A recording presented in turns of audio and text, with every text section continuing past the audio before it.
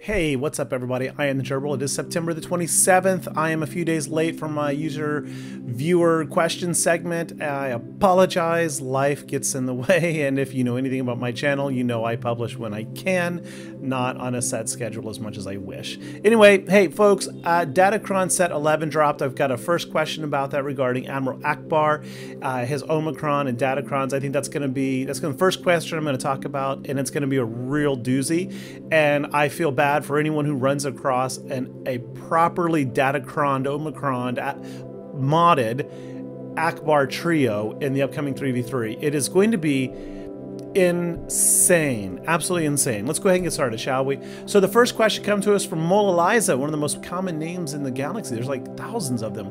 Anyway, hey, Mole says, Ackbar will get a Datacron. Do you know what the best Ackbar squad in defense? And to make a long story short, okay, hang on. I'm going to try to do this one in depth. Now, to understand the Ackbar trio, you got to first understand that even in 5v5, Ackbar probably works best in a team of 3, like 3v5. Why? So Leia's Omicron says that whenever Leia attacks, there's a 55% chance to grant all rebel allies retribution for 2 turns. So they're going to gain a buff, retribution. A 55% chance to grant all allies tenacity up, which is amazing because then you can't get debuffed.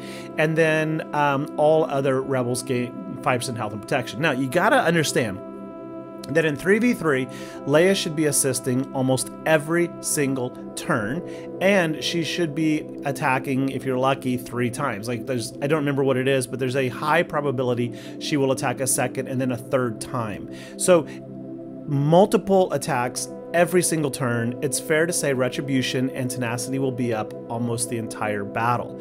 Now, the Ackbar leadership Omicron says that whenever an ally uses a special ability, a random rebel ally attacks, but the Omicron, instead of making it a random ally, the 2 other weakest allies are called to assist. Now, in 5, you can't control necessarily who that is because people's lives, values change as they take damage. So you lose control. But in 3, in a team of 3, you're guaranteeing the other to assist. So I've got 3 squads down here. You can see I call them race them, stun them, and slam them.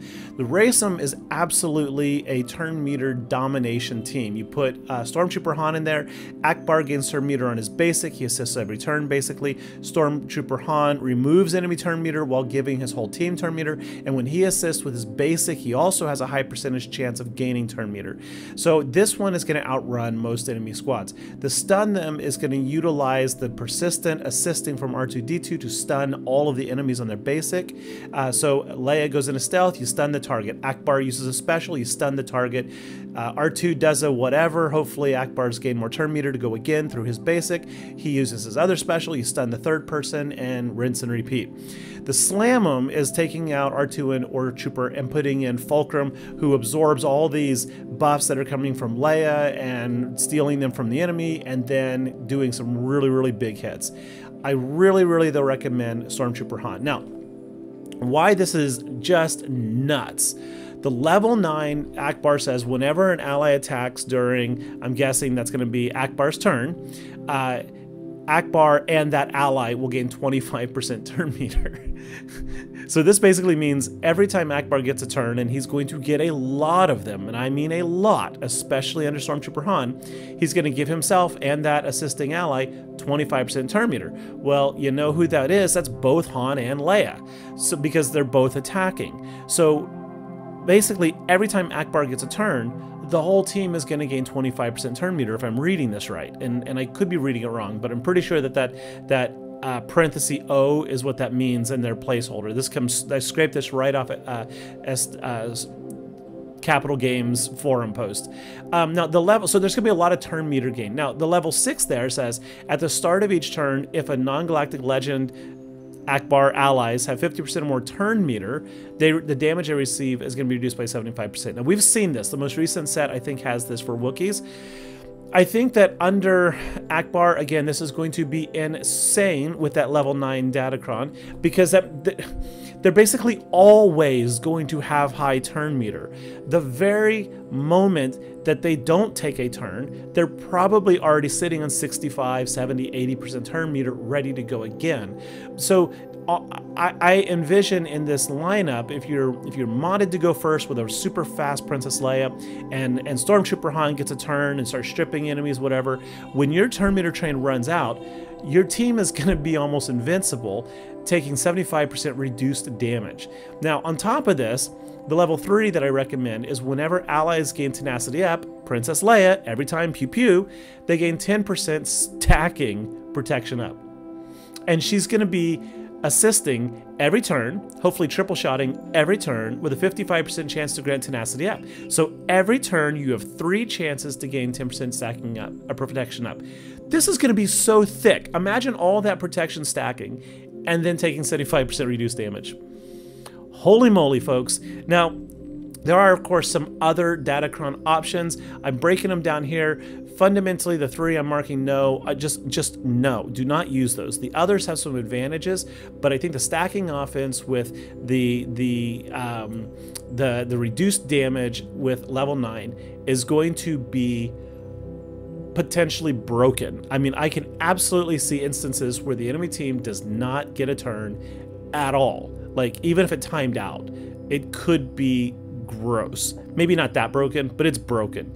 So like the ones I marked no, they just break your synergies. Like the level 6, the middle one, whenever rebel allies damage an enemy with an ability they grant tenacity up, you don't need that because Leia's already doing that on her basic. The one above that says whenever rebel allies start their turn with fewer than 2 buffs, they're going to constantly gain buffs, especially under Stormtrooper Han. I mean, R2 could give him stealth, Leia's going to give him retribution, tenacity up. You're going to have lots of buffs. So that one is just simply not going to work if you're using Stormtrooper Han or R2. Now, Ahsoka, she's going to want to steal and siphon and copy buffs, so she's going to have a lot of buffs. So like that one could potentially work, making the turn meter more broken, but it really depends how you run this team. I don't think it's going to work with my recommended characters, but I don't know, give it a shot. Gotta move on. That was in depth. Boys and girls, this is going to be a nasty, nasty, nasty 3v3 team if it's done right by your opponents. Or you. Check it out. Next question comes to us from Gearhead 24501. I wonder what that 501 stands for. Never, that's an odd number for Star Wars. Give up Jabba for Leia? I'm struggling. Analysis. Paralysis. No, stay the course, buddy. Stay on target. Stay on target. Jabba. Why Jabba? Because Leia's kit has 4 marquees, 2 of which are still not even farmable. And Gearhead, you have them all at level 1. Looks like they're all like 4 stars, 3, 4, 5 stars, maybe under 4 stars. Conversely, you're really close to Jabba the Hutt, and Mob Enforcer, Gamorrean Guard, and are so easy to gear. Like, you could probably just complete a crate raid or whatever you're doing, just dump all that 1 or 2 back-to-back raid currency into those characters and have them all 3 at gear 12 like that. I mean, those are easy. And Jabba, despite Leia being, you know, the cream of the crop right now, Jabba is going to give you access to so many awesome things. First off, he's amazing in Conquest. Secondly, you get Smuggler's Run 2, which is the very best non-guild event, I think, in the game in terms of reward, because it allows you to take 2 mods and immediately throw them up to 6 dot mods and then re-roll 2 stats, I think, on each of them. I could be wrong, I don't remember. And then you get those Accumancers, whatever they are, not to re-roll, but to roll additional stats. And then the Accumancers, whatever they are, allow you to re-roll. You get like 80 of those, which allow you to re-roll 5 of the first level attempts all the way up to 2 of the 3rd level attempts. And you do that every 11 to 14 days, and your mod quality goes through the roof. And remember, mods are the only thing that make your characters different than your opponent's characters.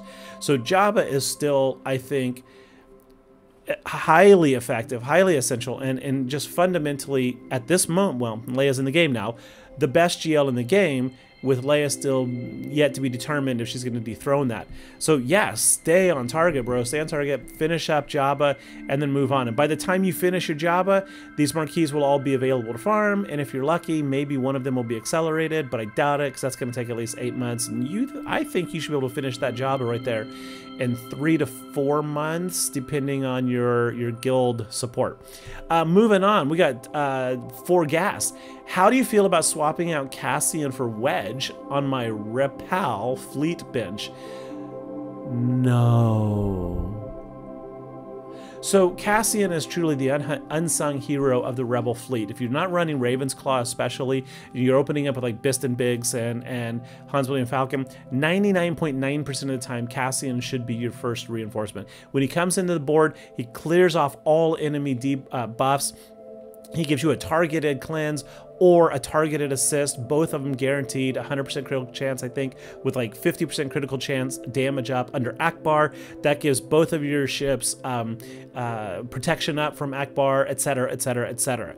It's a kill shot usually. You come in and the enemy tank loses their taunt, and you just go like, hey, Kylo, die, or whatever the threat is, right? Wedge enters the battlefield and he does something. Like, usually he becomes a target and dies. He just doesn't, I'm sorry, he just doesn't do much. It's not worth it. Even though Wedge is way easier to gear than 2 pilots, I think Cassian is just 2 pilots, I haven't looked. But seriously, they're way, way better. And then when you go for your Adrad team to support your Profundity farm, then you've already got Cassian and K2 going to rock out that team. Whereas Wedge still doesn't do anything, except he did just get a Datacron, so maybe we'll see where that goes. Tales of Godlar. Hey Gerbil, I fancy doing a little free-to-play Inquisitor Rush account to get into a top-tier guild early. What would your recommendations on squads be aside from the Inquisitors to get that farm? Nooch has pretty much sold me. I do not like bugs, but I think if you are especially free-to-play, early game, bugs are fabulous. Of course, the ships are easy to farm, very, very easy to get the whole squad up and running. And then you unlock Tarkin and you get the Zeta weekly event to start collecting Zetas 3 days a week. You must get that. I mean, that's 6 free Zetas every single week, I think. Must get that. It also gives you a GAC defensive fleet ready to go. And I do say defense. I don't think it's a solid offense, but that's my humble opinion. Humble opinion, folks. Don't crush me for having an opinion, please. Now, you said you're going for Inquisitors, so farm those from the get-go. They'll lead you to GI, who will get you into a better guild if you are Reva ready. Now, along the way, I kind of put a tie for 2 other teams. Imperial Troopers, and down below, I've got Palpatine Vader. Why? Because Palpatine Vader are just like the de facto go-to dark side beginning teams. They are really, really good in so many places in the game, and you will still use them all the way up until like 13 million GP. You'll still use them. It's crazy. And as you are developing your dark side teams, especially those Inquisitors, you can farm pretty quickly 5th brother, 9th sister, 7th sister, and you have a wonderful arena or conquest squad right there. And if you go for the Imperial Troopers, you're gonna of course unlock an assault battle for Imperial Troopers or Bounty Hunters, I think it is, but the Troopers do it way better. It's just an amazing offensive team. It's pretty easy to farm, and it helps you get you going for Executor down the road with Piet.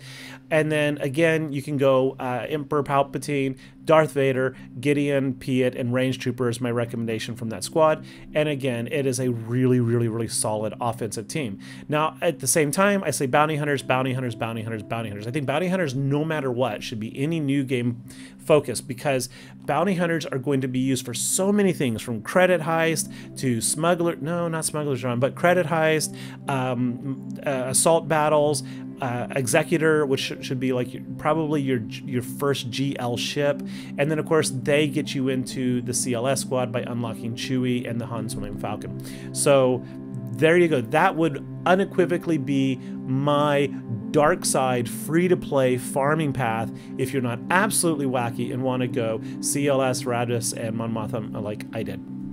Okay, next question. Hey, the Gerbil, are you planning to do more videos on your Hyperdrive account to show more often the progress and also what is currently my big goal on the account? Oh, brothers and sisters, boys and girls, Jawas and gerbils and Ewoks. I wish I had time. I do. Like I said at the start of this video, I publish when I get time. I will be on a break for the next 10 days from work, so happy me.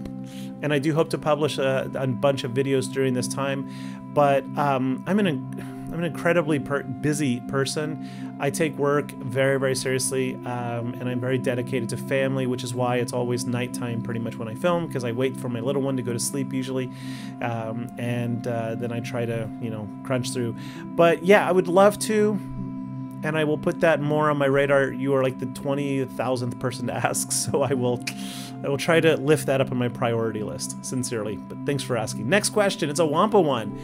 No, it's not. I lied. This one is really, really long. So this was posted in my Discord, of course, where all these questions come from. If you want to get a question in there and would like to see my thoughts on it, please post it, and I will try to get to it as soon as I can.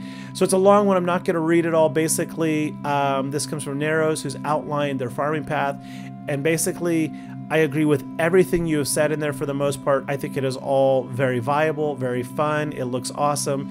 My one advice to you is do not spread yourself too thin. This game is measured in months or years in terms of accomplishment.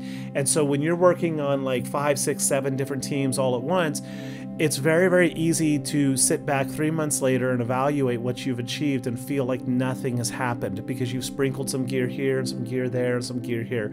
I highly recommend you focus on a path towards specific end goals, not in-game goals, but a specific goal that is achievable within maybe a 4 to 6 month time period, and you kind of work backwards from there. Like, I want Leia, therefore I will work on my Ewok squad and then my CLS squad, or vice versa. Or maybe I need a new fleet and I need a GL. So Slicker is highly effective at that. You get the finalizer fleet and you get the GL fleet, Slicker team, which is wholly encompass, including the requirements for it, right?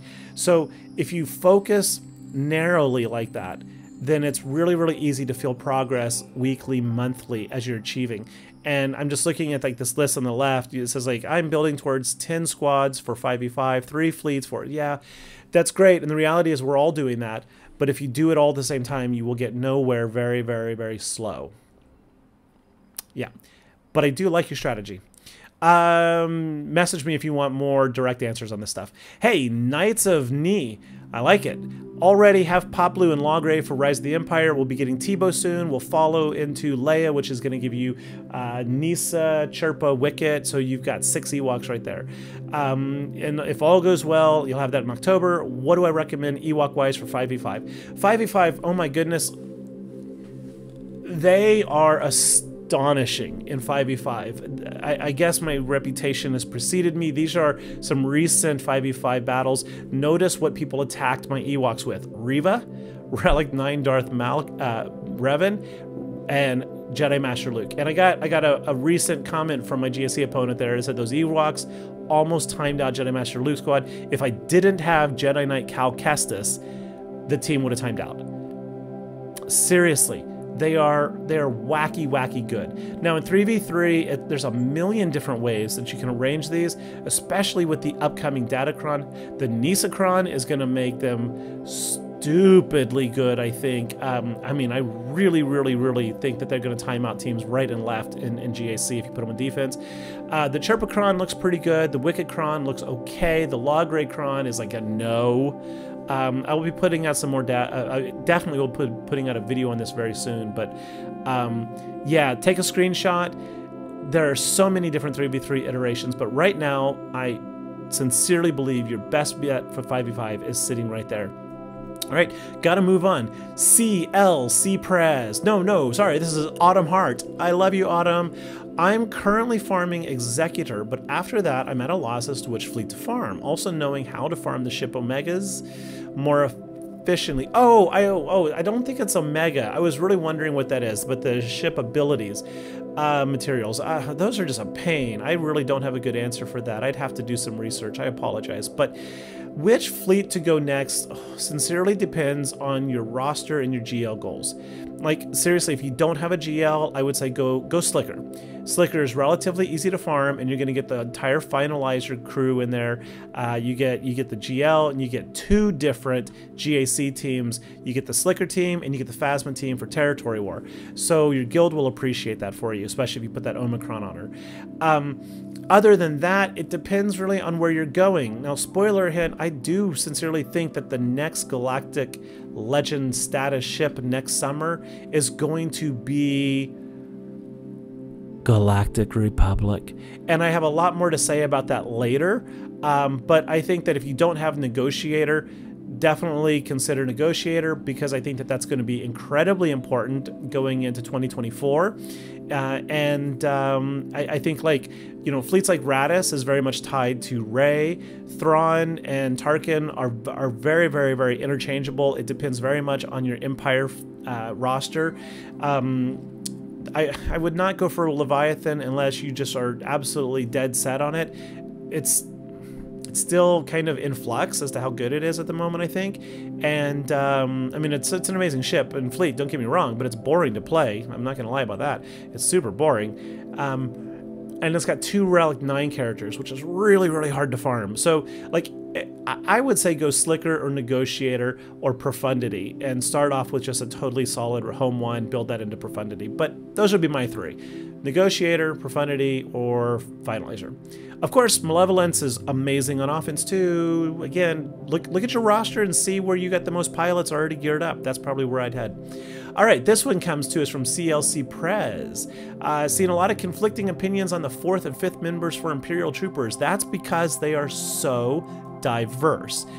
The standard 3, I think, is going to be Veers, Lead, Dark Trooper, and Piet. Now, beyond that, you really, really can mix and match most Imperial Troopers in there and do a lot of amazing, great things. I would take some time, jump over to SWGOH.gg, look at the GAC tab. They've got an option that says who to attack. Choose General Veers as the lead, and then I would scroll through the list and be like, looking for teams you commonly come across in GAC. If you frequently run against Geos, then I would probably recommend adding in Gideon in there. I said Gideon in there. But you know, if not, then you might look at some other team compositions, right? Like if every single GAC at your level you're seeing Night Sisters and you're wondering, like, how do I beat Mare and Night Sisters? Well, you know, this is not a good team to choose, and it doesn't really make a difference. So find the characters that you can plug and play into other squads. But I think you can probably identify the threats that these guys can handle the best. Then I would look at your gear level of all your characters, decide how much you really want to invest in them. My personal go-to is the top 5 you see there, not with Colonel Stark. My recommendation would be Veers, Gideon, Piet, Dark, and Shore Trooper. But that's my opinion. I love them, had great success with them. Next up, we got Wolf Pack 104. What's the Zeta order on Adrad? And is the team useful with the Omicron even without Zetas? And you say Arnold recommends Inspiring Maneuver first. I wholly concur with that. Inspiring Maneuver is, I think, the important one.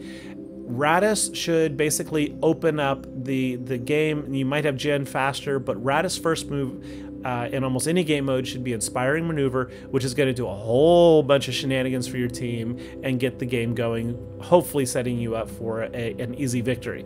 But as I was building this, I was like, hold up, why do you have an Omicron without Zetas? And I'm not judging, I was really taken back by that, because Omicrons are hard to get. They're precious. But Zetas are actually not. You should be able to land 20 to 50 Zeta mats a month, depending on your level in the game. Whereas Omicrons, goodness gracious, those you might be lucky to get 10 a month. If you don't have the right rosters for Galactic Challenges, and if you're not buying the Conquest packs, you might seriously be only getting 4 to 8 of those a month.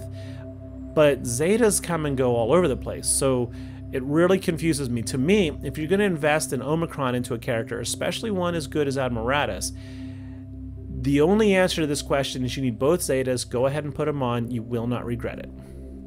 Hope that helps. Okay, next question comes to us from Neros. I'm still early game. Are any of the resources and events worth going out of my way to build teams for? Thinking mostly of the cargo ships and smugglers run for the. Yep, that's a good one. I would say smugglers, bounty hunters, imperial troopers. That's not really going out of your way. Those are 3 teams that, as I open this video with, I highly recommend you get almost no matter what, because smugglers give you access, obviously, to the ship event. They give you access to the credit heist. Bounty hunters give you access to the legendary epic event, where you get like Infus Nest, some crystals, and other shards for characters, Imperial troopers and whatnot. Wampa even. And then Imperial troopers and bounty hunters will both, sorry, Inquisitors, who I think Inquisitors are there. I think you just need Inquisitors, and it takes forever to get GI, I know, but once you get Grand Inquisitor, it's amazing. But Inquisitors and Imperial Troopers both have direct access to 2 assault battles. The Rebel Assault battle, I think it's the one called Military Might, is probably the very easiest to beat the Challenge Tier 3. I have a great video on that. You can do it in 4 minutes with relatively low gear. Rebels and CLS squad is still one of the absolute best offensive squads in the game, bar none, all the way up to Kyber 2 probably. Maybe not, I don't know, but it's sincerely one of the best. And then of course I would say support your guild. Bounty hunters early mid game are still awesome guild teams. If you're going for First Order, get that Omicron on Phasma to help support in the Territory Wars. If your guild is looking at doing like the light side, dark side Geo battles for a while, help farm those characters, get your Geonosians up to get Wat Tambor, etc. But out of your way, the only 2 I can really stress is get at least a couple of these assault battles up to Challenge Tier 1 or 2 so you can start getting the relic materials, and absolutely get your smuggler, bounty hunters, or whatever they are up for the credit heist. Credits are so valuable. Even I'm Kyber 2, sorry, I'm Kyber 2. I keep a bank of about 40 million credits, but I wish I had triple the income, because I start buying mods in the store and the bank account drops. And everybody should be buying mods if you can afford it. Seriously, it's worth it in the long run. Okay, only 2 questions left. Back to 4 gas. My current fleet area is dominated with 8 whales that have Executor already, despite the fact that I only have 1.5 million GP. Yep, that sucks. I feel you though. What would you recommend is the best way to determine what time of the day I should reset my fleet arena so I can get in a less competitive time slot? Seriously, rather than, you can like watch and make a data table of when everybody's bumping and attacking and moving, but basically it comes down to this: does your fleet have a Discord? Reach out and ask, 8 or 9 people in game, if there is one, if you can get into it.